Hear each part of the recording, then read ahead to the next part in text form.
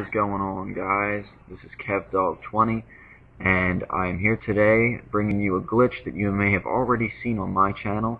This is just another way to get in the glitch. As you saw from the beginning of this video, when the elevator shaft had dropped down, I placed the trampoline at just the right moment, and it got caught on something and ended up levitating in the air, and I just jumped into it. And that is how I got into this glitch. But there will be a link in the description below. If you want to click on that, I highly recommend you do that, because that will show you how to get into this glitch. Much easier method on doing that. So yeah, thanks for watching, guys. This is Kevdog20 again. Please like, subscribe, and comment on my videos. I really appreciate it. Have a good one, guys.